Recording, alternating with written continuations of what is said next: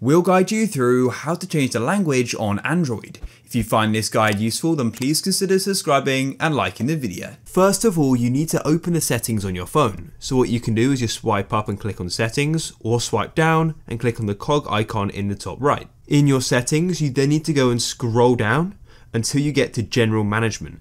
And the icon is this icon here, it's blue with lines. Go and click on it. And then at the top here, we've got the option for language. Then what you can do is go and click on it, and you'll need to go and add a language. As you can see, I've only got one here, which is English. So click on add language and find the language you wish to add. Let's say I want to add German. I'll go and click on it, and I'll click on Germany at the top here.